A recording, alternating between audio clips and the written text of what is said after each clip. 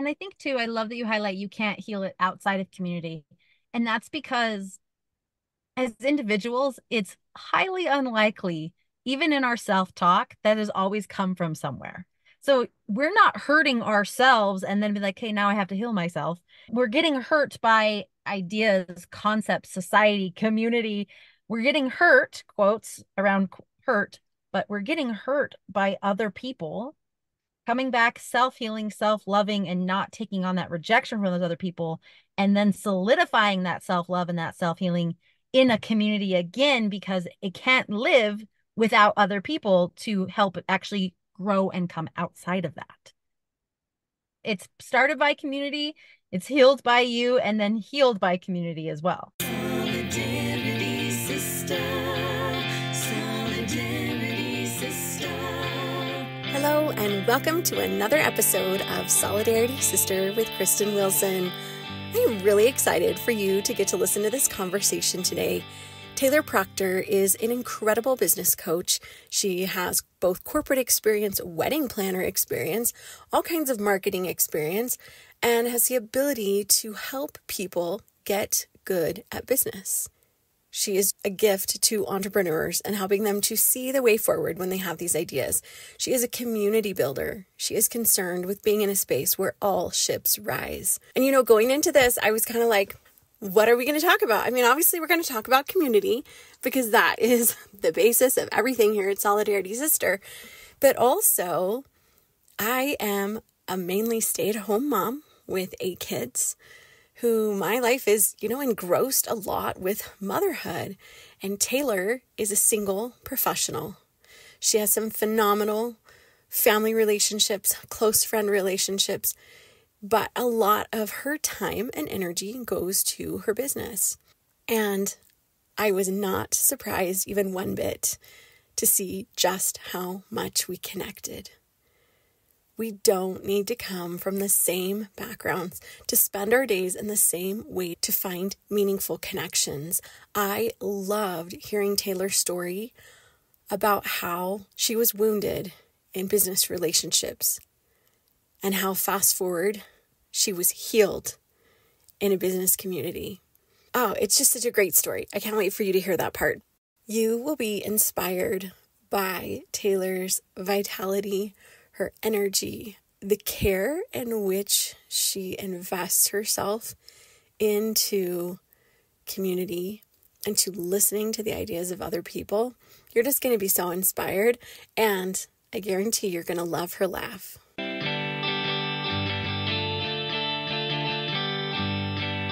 Welcome to another episode of Solidarity Sister, and today I am bringing you Taylor Proctor, who is a business coach. I love her energy. I'm actually getting to talk to her for the first time, kind of face to face, thanks to Zoom, but I have been watching her on Facebook and we've connected there, and I'm excited to see what she brings to the table today. So Taylor, tell me to begin, how are you doing today for real? I'm doing really good, except for I am in my car and I was hoping that the weather would be nice because I own a convertible. So I was hoping the weather would be warm and I could have the top down. But we have the top up. It's a little cold outside, but ultimately I am really, really good. I'm loving life and happy to be on the show today. I love that. That's awesome. I'm happy to have you here.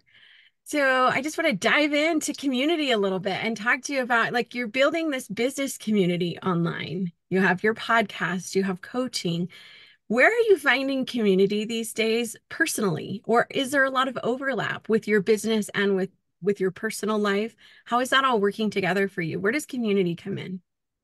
So community for me really comes in two forms. And the first is, of course, family. I'm very blessed to have a family with me locally. And while they don't know what I do, it's really funny, actually. One time my mom told me, she said, yeah, I was talking to so-and-so at my work and they asked what you do. And I said, you build websites. And I was like, Mom, I mean, I can, but I don't build websites. But I help with building websites and the marketing and the operations and all these things. I'm like, I help with business kind of in this robust way. But I thought it was really funny because she thought I built websites. So they don't really know what I do, but they are still super supportive. And in fact, I have a brother-in-law and a sister that are just amazing, and they do know what I do, and they're like, yes, this is fantastic. And there's such a great support base and amazing people to go and talk to and create that community just in a small sense. And then the other one is in a personal friendship. So I am blessed to have several business owner friends where we get together and have lunch once a month or dinner once a month and we just chat and we get together. I'm in a group right now where there's three of us and we're hosting a challenge for ourselves about the next 90 days and what we want. And it's just all completely organic and natural and just putting in the time to be there and support one another. And I absolutely love that. And I don't need, on a very personal level, I don't need massive amounts of community to feel supported. A few really good friends, good family as a support base, like that is all I need. And for my business, I'm really trying to create a community and have created a community where entrepreneurs can learn from each other to get good at business. And so it really is an opportunity to see how other individuals are growing their businesses, how they're working within the I move method, which stands for intuition, marketing, operations, velocity, and execution, which is my proprietary method. But when you're learning how other people are doing their marketing, even if it's a completely different industry, you're like, oh, could I apply that to my business?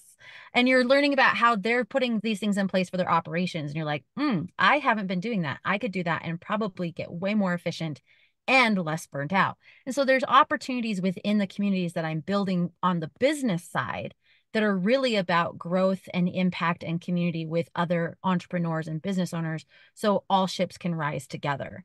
But for me personally, I'm doing great today. And I really like my more intimate type of community base and support. I love that. And there are some really important key takeaways for me there. Number one, I don't know if you've heard James Clear of Atomic Habits. He's been interviewed so many times. And at one point, I know there was an interview where people had asked him over a long period of time, what is the most important habit?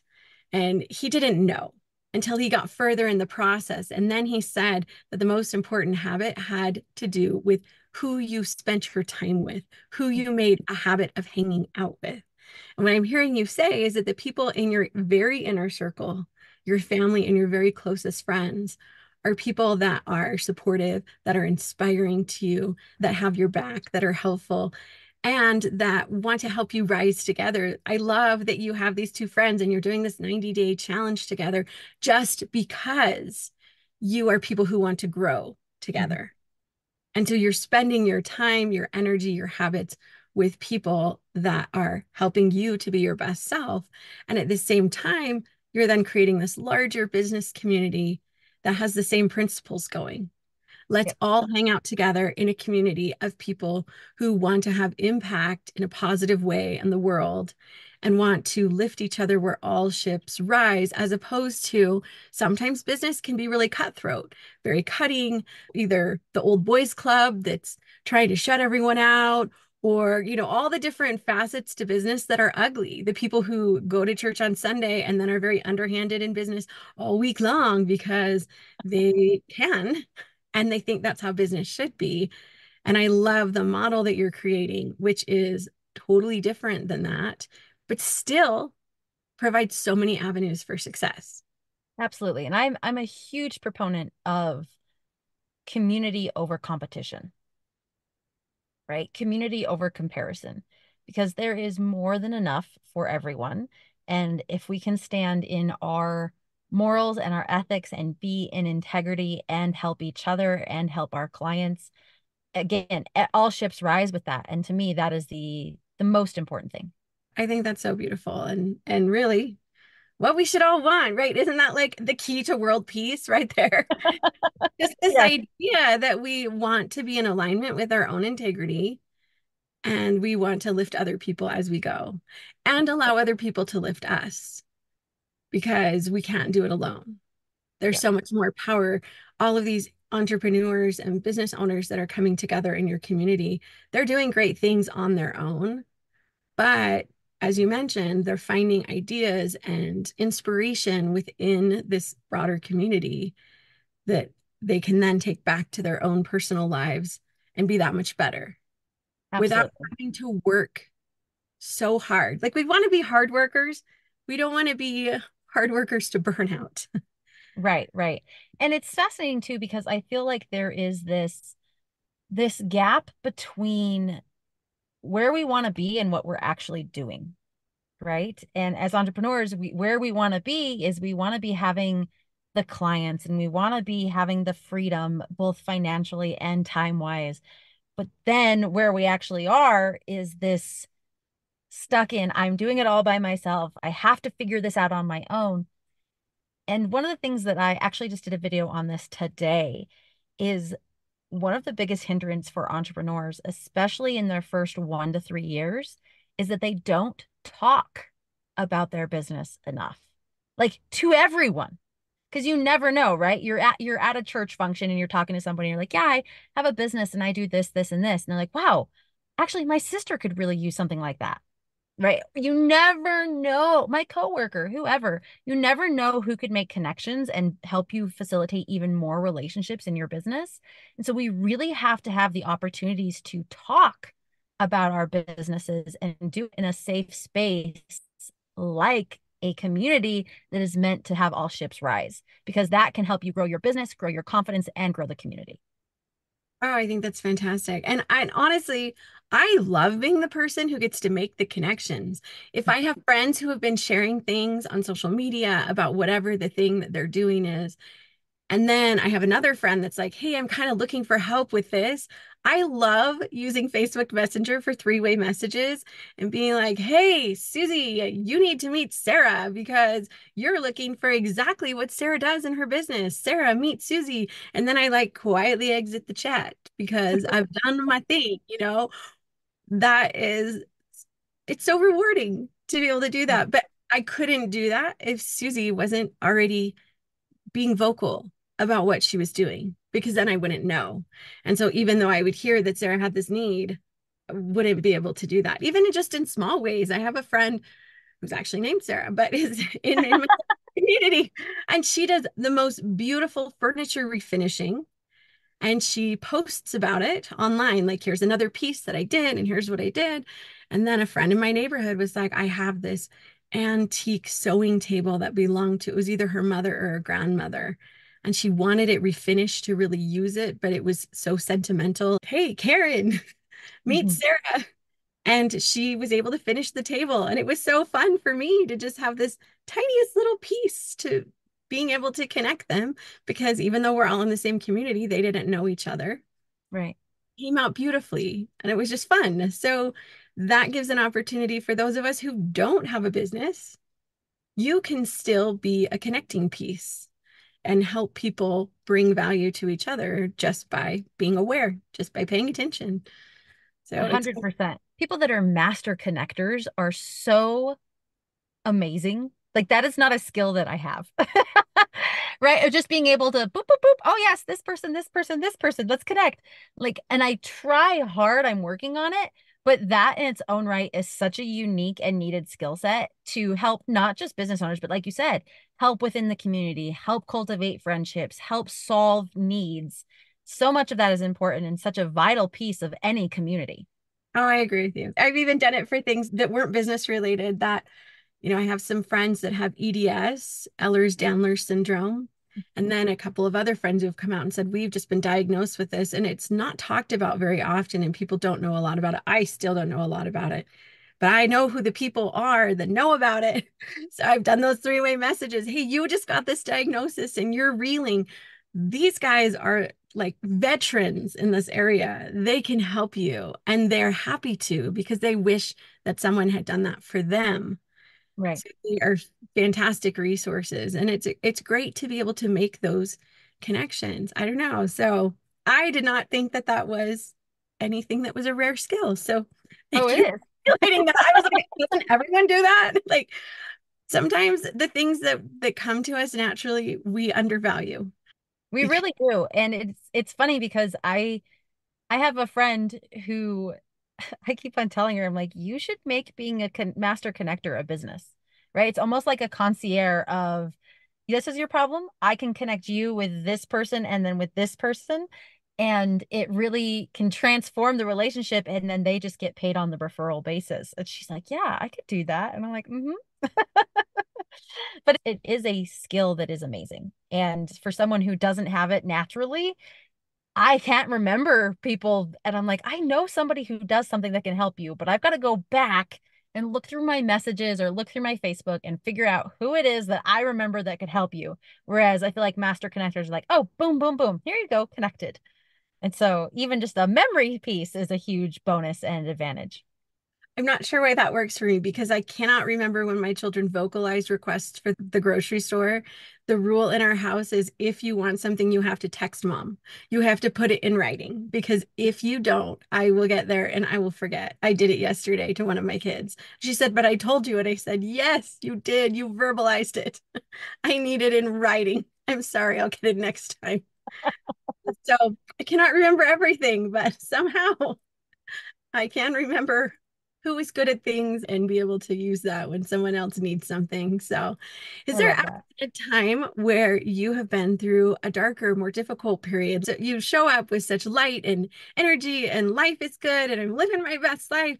But has there ever been a time where there's been some trials you faced, some darkness where community has had an impact on you? Yes. And I would say it has an impact. Community has had an impact in two ways. So I used to be corporate. So I am an entrepreneur now. I'm a business owner, but I spent 15 years in corporate in marketing, operations, leadership, strategy, etc. And oftentimes it would be throw me the keys of an idea and I would take it and make it work. So in one of the companies I was working for, I was there for 3 years and we had incredible growth. They said, here's an idea.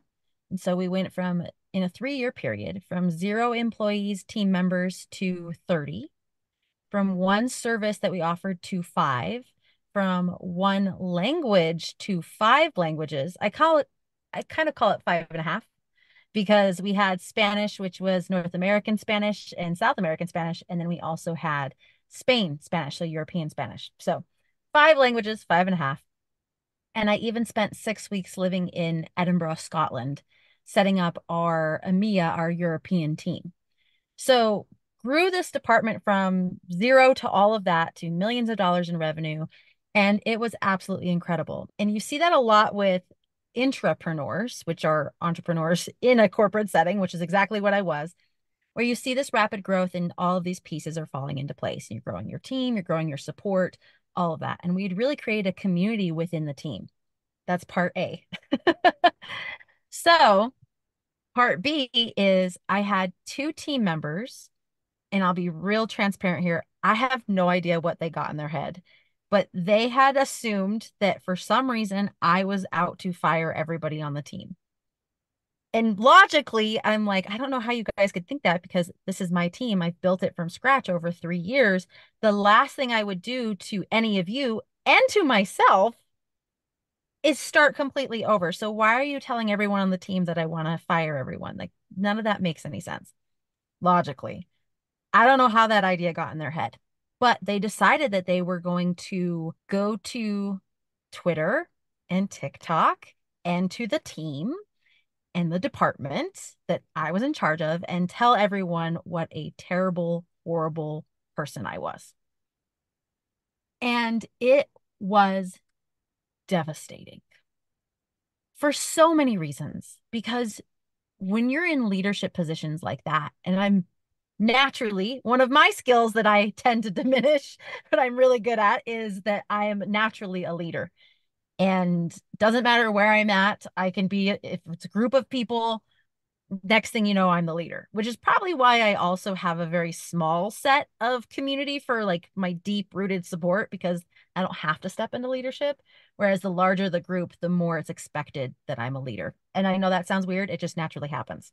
So that said, being someone who naturally is put into leadership positions and being someone who had grown this department from 0 to 30 employees and had done all of this work and all of this growth and had really invested. Like, it wasn't just, oh, we did the job, invested so heavily in culture and mental and emotional well being for my team members. And to help this get to be the place where we had the most diverse department. That was my goal. And I actually had told one of my colleagues, I said, I would put a month's salary that we have the most diverse team in the entire global company. And that's not just diverse in like a typical diversity space, but diverse of passion, diverse of thought. And when you hire for diversity of passion and thought, you get diversity in all the other areas as well. And so I was super proud of that and proud of the culture that we had built. And to have two team members really try to take me down was so devastatingly hard. And to have put in so much as a leader into those two people individually and had meetings and coaching and promotions and all of these things to have them what felt like turn on me. And to this day, I don't know what flipped the switch. I don't know if I actually did something. I don't know if somebody said something to him. I have no idea.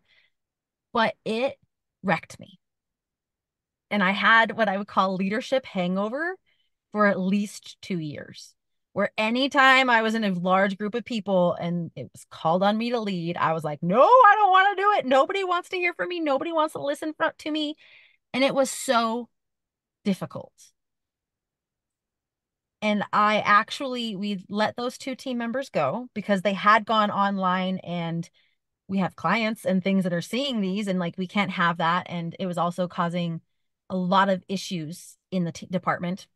And once they were gone, the remaining 28 were like, oh, it's not actually what they said it was. I'm like, no, it wasn't. And then everything got right back on track and was totally fine. But it still gave me a leadership hangover. And I actually moved to a different company. I was headhunted to a different company a few months after that. So I didn't get like the story arc of like, okay, that really sucked, but the rest of the teams behind me, they were, and it was a community part there. But then when I went to this other company, I didn't have the leadership growth or scalability that I had in this other spot. And so I lived with this leadership trauma for quite some time. And the thing that helped me get through it was community on the other side, which is community of entrepreneurs and business owners. And I'll never forget, it was one of the coolest experiences of my life. I went to a conference, and I was pretty well known in this community that was attending this conference. I went to this conference twice, and they would do this activity that was a frame, and it had all these strings, and there was a great big hole in the middle that was about chest high, and I'm 5'6", 5'7". I'm 5'7", 5'6 3/4. Anyways, and so it was about chest high for me. So it's not the kind of thing you can just like jump through or just step through. It's pretty high. And the whole goal of it is that you lift up everybody who's there, and they have to go through this frame and the strings and this hole in the strings one by one. And if they touch the strings or touch the frame, then they're out. So, first time that I did this, I was like, okay, well, let somebody else handle it. Next thing you know, I'm up on a chair and I'm telling everybody where to go and what we need to do to get through this. And people were listening, and it was amazing. And it was an audience both of men and women. And it was so incredible to me because women listening to women is one thing, but sometimes you come up against men who have an attitude, a problem with a woman in charge. And you don't come against that regularly, but just, every so often. And so it was incredible to like lead this group of people through this exercise. And we had a time limit. We had 60 people. We had to get through this frame in 30 minutes, and we only lost 11, which is phenomenal for a group of people who don't know each other, who had this thrown on them. But afterward, because of my like leadership trauma, I was a mess because I was so distraught that like I took over. Nobody wanted me to lead. Nobody wanted to listen to me. They just did. Like I just told myself all of these stories, and I was a wreck. So then I had to like really work through that for myself on my own.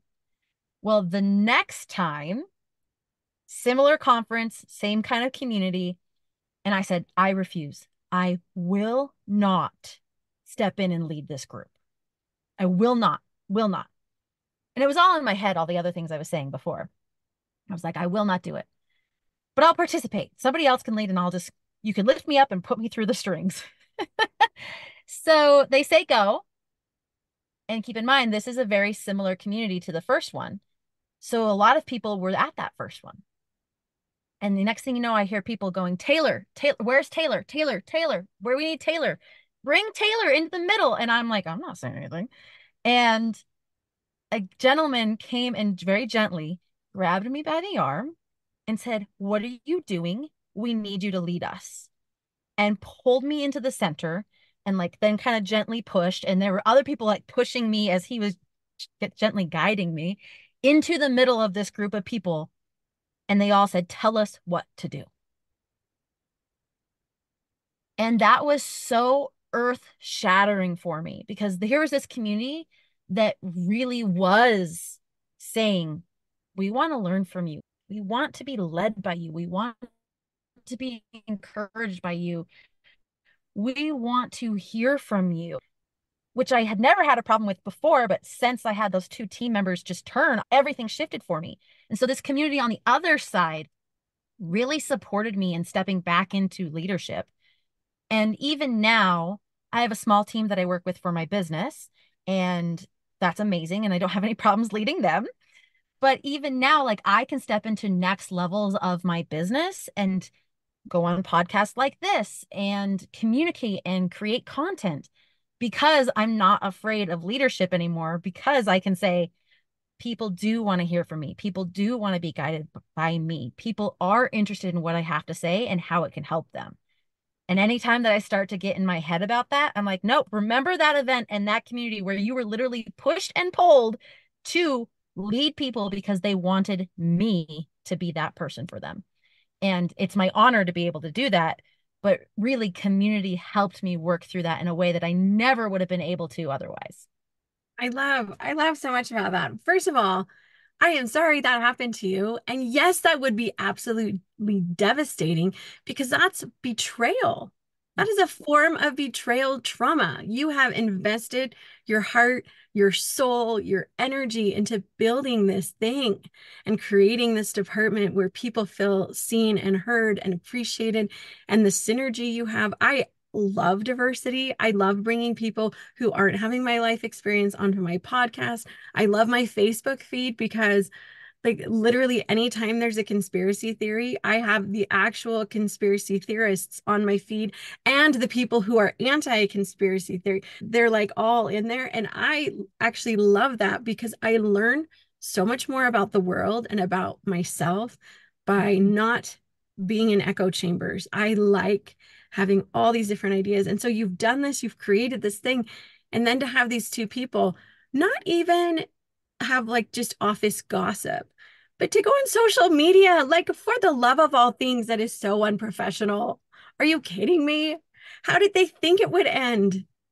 Like, obviously, they're going to be let go. I don't even care, even if what they had was valid. Like, if it was valid enough that you need a lawsuit, then you go file a lawsuit, right? You can do something about it. You don't have to just be silenced. However, that's just stirring the pot. That's just bringing down the morale of everyone. And it would be devastating. And maybe if you hadn't left that company to go to the other space that you were headhunted to, maybe that time would have healed within that community as you saw that the remaining 28 people could look to you and could appreciate that. But I really am finding the more that I talk to people about their life experiences, whether we're in business, whether we're in families, whether in friend dynamics or nonprofits, I don't care where you are, the wounds that we suffer within community never heal in isolation. No. They always heal in community. You might need a new community. You might need a different community. You might need, if you were wounded within a marriage partnership, you might need a different partner. It might not be that the person who wounded you is the person who heals you. But if you are wounded in a relationship within community, the healing, the real healing only comes within community. So yes, it's important to do the personal work. And honestly, self-love and self-care is that is all at the heart of building healthy communities. Because if we don't do that for ourselves, then we show up in a way where we're telling ourselves all these stories. We're not relating well. We're not emotionally regulating ourselves. We're not being able to be present with what is, but we're bringing all of our baggage and all of those lenses into all of our interactions. So clearly, the personal work does matter. It is a value, but the actual moments of healing end up happening in community. They just do. Other They people have to. have to, they have to do that for us. We cannot do it entirely ourselves. We have to be able to reach out. And I love that those people were like, no, Taylor, you're good at this. Like this is what we need you for. This is your time. Get out there and shine, like do it. And that healed that for you sufficiently enough too, that then you could move forward and create the container you've created now and create what you're doing now because that part of you was healed enough to be able to move forward. I love that. I love that you shared that. And I think too, I love that you highlight you can't heal it outside of community. And that's because as individuals, it's highly unlikely, even in our self talk, that has always come from somewhere. So we're not hurting ourselves and then be like, hey, now I have to heal myself. We're getting hurt by ideas, concepts, society, community. We're getting hurt, quotes around hurt, but we're getting hurt by other people coming back, self-healing, self-loving, and not taking on that rejection from those other people, and then solidifying that self-love and that self-healing in a community again, because it can't live without other people to help it actually grow and come outside of that. It's started by community, it's healed by you, and then healed by community as well. Absolutely. I think that's just I didn't actually anticipate that being the case when I started this podcast, but it's been interesting. The more people I interview, the themes that just come out. Yeah. Just seeing like I feel like the tiniest little bit like a Brene Brown. Like I can be like you. I can take the stories and I can gel the patterns that come out of all of the stories across a broad diversity of experiences. Brene Brown is like one of my heroes. So like anytime I can be like, I'm almost being like you in the very smallest little piece, You could but be a it community researcher. yes, because that's really so much of what she does is she takes people's stories and she's done so much with shame and vulnerability. And I feel like I'm now a community researcher. I didn't even know that was a thing, but here I am. So it's kind of fun, you I know. love it. I love it. You can hit your 40s and do something different. And who knows, maybe I'll do something different in my 50s or 60s. I actually have this vision of riding a pink Vespa when I'm like in my 60s, 70s, 80s to get around town. I don't know why, but that's just like, I want to be like the old lady that makes people smile because they're like, oh my gosh, look at her. And I'll be like, yes, yeah, it's just me on my pink Vespa. I don't I know why. love that. I love that. And I'm all about crazy colored vehicles. I don't know if you can tell behind me, but my car is orange. And I love driving around and being in my orange car and people being like, what's going on there? So I love that from a as you're older, drive your pink Vespa. So fun. I love that. Well, right now I actually drive a brown 12 passenger Nissan because of all of my kids. This isn't like my dream car, but when we went to the dealership and we looked at all of the color options, I actually picked this color because I was like, that's the one that looks like dirt and children are so dirty. So I really like the red one. I really like the blue one. They're kind of fun. I like black, but black is harder to keep clean because it just is. It shows everything. I never wanted white because white represented like either a contractor or a kidnapper van. So white was like out of the question. That was a no for me. Then I'm like, the brown one. I mean, they made it sound pretty. It was like some mocha latte or some whatever. I don't know. They gave it some name. And I'm like, no, it's brown with a little glitter. I'm like, that's the one that will hide the dirt. So this is not the vehicle that necessarily embodies my personality spunk, but it is the practical choice for this decade and change. We've had it for a decade now, which is kind of crazy. But That someday that'll make the pink Vespa all the more worth it. it will, because then I'll be like, yes, this is for me. It is me on my pink Vespa, which will, be so funny because I have never actually ridden a Vespa in my life, but in my imaginings for myself, that's where I'm headed. Yes. So tell me, Taylor, my favorite question. If there were a billboard that everyone in the world would see and you got to decide what went on that billboard, What do you think the world needs to hear? So I'm going to speak specifically to the audiences that I work with the most because I think that there are some universal truths to the world, but also there is not enough information for the individual. So if I was putting something on the billboard, this would be my combination of that, where here's something to inspire you on an individual level if this is you. And also, if it is you, then there's a whole community of people that this could speak to, which is you can get good at business. I know so many business owners and entrepreneurs that they want to get good at business. They can get back to the heart of why they got into business in the first place. And then they struggle with the confidence and they struggle with like, what are the next steps and how do I actually do this? And I just wish I could get good at business. And the truth of it is that it starts with the knowledge that you can get good at business and to keep trying or keep going. So if I had a billboard, because there's limited space on those, like they usually say you only have 8 words max, right? It's you can get good at business. There's my 6 words. I actually think that's phenomenal because I think about, so I was diagnosed with ADHD at age 41, and so many of the things that I want to do and the big ideas, and there are a lot of entrepreneurs who have ADHD. So we have these great big ideas and things that we want to do and bring to pass. And then we're missing the executive function pieces. So it makes it really difficult because you get mired in the steps. I mean, even the fact that I could get this podcast off the ground was a big deal because there's so many steps. It isn't just, I love the interviews. Okay, the interviews are easy. That's the passionate part, that's the fun part. But then what? Where do you host your podcast? How do you edit your podcast? Do you market your podcast? Like there's just all these executive function steps that I think can get in the way of the passion that people have for whatever their idea is. And so being able to have hope that like you could get good at those executive function pieces, they could become something that you could do so that you could continue with the business that you have and potentially create other businesses. I have a brother that's absolutely a serial entrepreneur.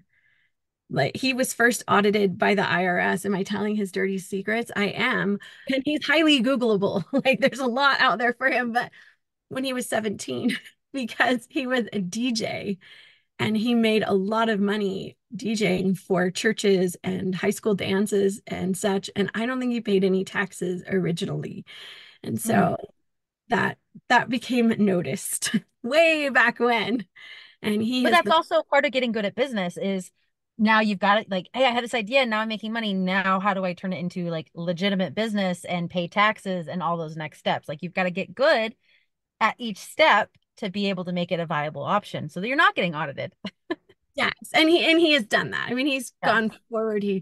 They sold one of his businesses to HP years ago. He's a co-founder of Stance Socks, if you're aware of them. He was the chairman of the board of Skull Candy, like some major different things. He does a lot more with venture capital now, but he's still on the board at lots of areas. So definitely a serial entrepreneur. And to my knowledge, he's never been diagnosed with ADHD, but I think I see some of it. I'm like, maybe it's both of us. But he's gotten good at business. He's gotten good at those other pieces, which have allowed him to go from thing to thing and be successful. And not everyone has been as wildly successful as the others. I think that that is part of being a serial entrepreneur. Not everything is going to go gold. Well, and So that's why I added the addendum to keep going because what is getting you going now can be the launch pad for the next thing. So I have ownership in 4 unique companies. And it's fascinating to see what we do to build and grow one company within 3 to 4 months. There's a similar option within the next company where I'm like, oh, completely different industry, completely different thing. But if we actually applied what we learned here to here, this would help this grow. And same thing with the third company. And then the fourth is my coaching company. And so we're looking at media and tech, manufacturing, and healthcare.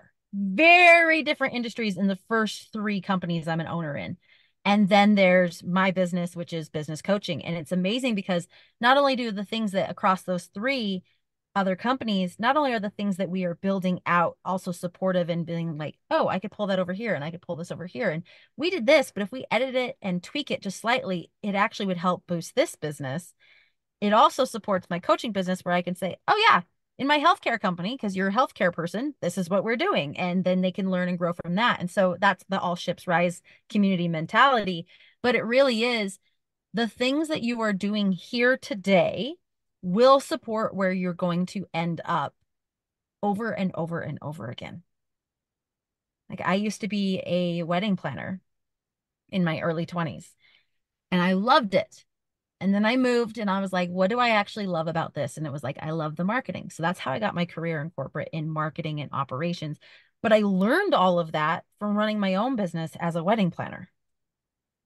And now I host events and I know all the things. I'm not afraid to host an event because I know how to host events because I've been a wedding planner and I know how to pull all the pieces together. So something that I did years ago has complete relevance to what I do now, even if I'm not doing it same thing verbatim. And even so, my podcast, I went to college for broadcast communication. I was the general manager of my college radio station, had one of the top radio shows with my co-host. And when it came years and years later to do a podcast, I was like, oh, I don't have a problem with that. I can edit it. I have no problem being on camera or speaking and worried about how my voice sounds or anything like that. I have none of those problems because I'd been trained and had that experience years before.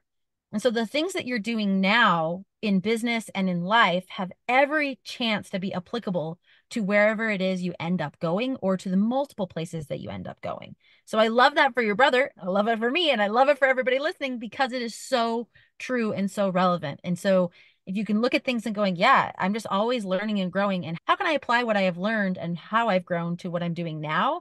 That will always take you to those next steps and you will naturally get good at whatever it is that you're doing. I love that. Well, and I think it's applicable even to people who are just starting out and think, I have no experience. I don't know how to do that. For example, because of the areas that I end up in a lot and with a lot of women who have been stay-at-home moms for a lot of years. And they're like, so I don't have any skills. And I'm like, are you kidding me? Do you know the skill level that it takes to run this family? To make sure that everyone is fed and to where the places they're supposed to go and learn how to do the different homework pieces and to interact with the different teachers and coaches and what, like, do you know how many life skills come out from being a stay-at-home mom if you're doing it like to the best of your ability? You absolutely have applicable skills to business. I at one point many years ago before my husband went to law school, he lost his job unexpectedly and we had two little kids and I was an elementary school teacher by trade, but I wasn't willing to put my kids in daycare. No judgment for the people who do. At that time, that did not work for me. So I went to work at a Denny's. I had never been a server. I had a college degree. Some of the people were not happy to have me be hired because they wanted more hours. But because of my background, I was an exceptional server. I made way more money than everyone else working at that Denny's. At that time, I made great tips because I remembered all of the little things and I knew how to handle that. The little things like, I do want a glass of milk, but I want it with my meal. Not don't bring it at the before or after. I want it right with my meal. Just all of those little kind of pieces that you remember. And so the skills, I love the message that you're sending, whatever skills that you're acquiring from whatever your life experiences, whether they are business or not business related, can then be applied to business. So if you have an idea and you're like, I have this great idea, I think I could be an entrepreneur, but maybe I can't because I don't know the actual details of business, you still have skills that are applicable and you can learn the details that you don't have yet. And you can still do it and you can still be successful and there's still a place for you. And don't count yourself out because the only way you're going to fail is if you just count yourself out and you 100%. don't put the effort in and you don't move forward with it. So if there's something on your heart, go for it. You can do it. And Taylor, tell us more about how people can find you, how they can connect with you. They could use your business coaching because maybe there is someone listening thinking, well, I kind of have this idea, but I'm stuck and I don't know what to do next. And I'd love to be part of this community you're building. I'd love to be able to dial into that. how do they find you? How do they connect and use your services? Yeah. So if you go to getgoodatbusiness.com, that is my website and where all things happen. And if you are an entrepreneur or you're thinking of starting, one of the things that I love to offer is a business audit and strategy session utilizing the I move methodology, which we've talked about briefly here today. And in that, we go through each area of your business within I move. And then from there, we're able to actually craft a 90-day plan to help you really get the momentum and achieve those next steps and next milestones in your business. So if that's something that sounds interesting and intriguing, or maybe like, hey, I kind of want to figure out these things, I would highly suggest going to getgoodatbusiness.com and then check out getting a business audit and strategy session. That sounds amazing. And then I'm sure that from there, if they want additional coaching services or whatever, you navigate all of that to say, here are the next steps of how I can help you more. And if you're like, hey, I just want to follow on social media or listen to a podcast, everything is under Get Good at Business or Taylor Proctor, but Get Good at Business should get you where you need to go. And that is the name of your podcast as well, which I'm sure can be found on any of the places that anyone's looking for a podcast. But you also are on YouTube as well, Yep. and do Facebook Lives with your podcast. Yes. So I do interview, speaking of community. So I believe in all ships rising. So one of the things that we're doing in my business community now is we have a Facebook group that's free to join and also free interviews with other entrepreneurs across a variety of different business models and industries so that we can all learn like what's working in one industry maybe you've never thought of for yourself and you're like that's actually genius and I could totally apply it to my business. There's opportunities to learn and to grow from each other, have that community. And it's called the Get Good at Business. Big surprise there. Get Good at Business Facebook group. And so if you go on Facebook and you type in Get Good at Business, search under groups, it should be the first thing to pull up. Would love to have anyone listening join so that they can all connect together, network together, as well as watch our live interviews, even participate in being on as an interviewee. We'd love to have that as well.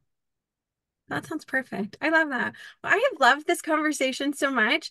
I had no idea how what we were going to connect about just because I don't know you super well. And I feel like I started this podcast and that it has possibilities to become a business, but I am not clear on how or when or why that would be. So like, what are we going to talk about business here? But it's been awesome. And I've learned so much. And I've loved seeing the threads of community in and out of your life. And just, again, being able to see how these principles of community building just transfer everywhere across all different life experiences. And how when we really just sit down and talk to each other face to face, how we're always more alike than we realize even though we have that diversity of passion or diversity of life experience or diversity of race or identity in any way, how much at the heart of it, people just grow when we see each other and just have that moment. So I so appreciate your time and all that you've shared with our listeners. And to our listeners, thank you for being part of the Solidarity Sister community. We needed you. Solidarity.